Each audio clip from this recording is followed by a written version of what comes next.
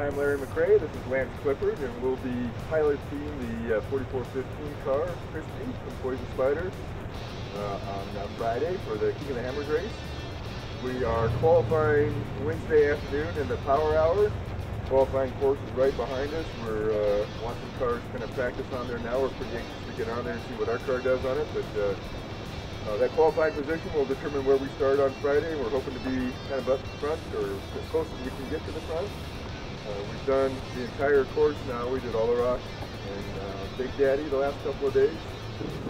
So this year the King of the Hammers crew have put together a pretty incredible qualifying course. They put together an infield course or a short course that's as nice as any short course off-road race. And you exit that for about a half mile, maybe a mile, and you head out to the rocks. And those rocks are as good as any King of the Hammers race. So it's a pretty good sampling of what we're going to be doing on Friday.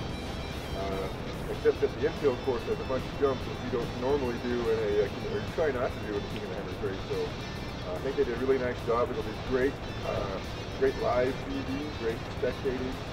We did it in the Razor, and the rock portion of it in the Razor is pretty sketchy. So I can't wait to get Christie on there. We plan on hitting it a few times tomorrow morning at 6 a.m. and seeing what the car does on the jumps and what the car does in the rocks, and hopefully we'll be ready to go by Wednesday afternoon.